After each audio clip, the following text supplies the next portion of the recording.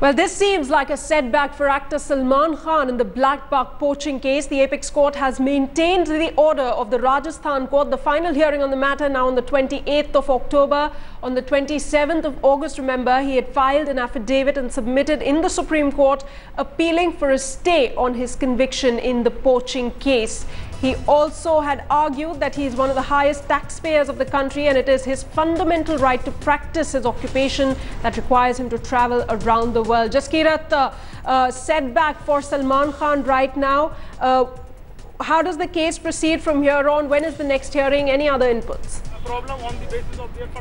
Well, the next date of hearing, the exact date is yet to be specified, but it is scheduled for about the middle of October. Let us remember that the Supreme Court will actually not be functioning for most of the month of October because of vacations. However, sometime in the middle of October, expected around second or third week is when the next date of hearing is. Also making a remark which may seem critical of the circumstances under which Salman Khan was in fact granted this relief is about the exemption. The Supreme Court remarking over here as to how exactly what did he manage to get this exemption, but that was more of a rhetorical question than a pointed question that demanded any answers. But for now, no relief for Salman Khan, at least till the middle of October. Absolutely. This 15-year long legal trouble continues for Salman Khan. No respite yet from the Supreme Court. They are upholding the Rajasthan court's order on this black buck case. Thanks so much, Jaskirat Singh Baba, for joining us with those inputs.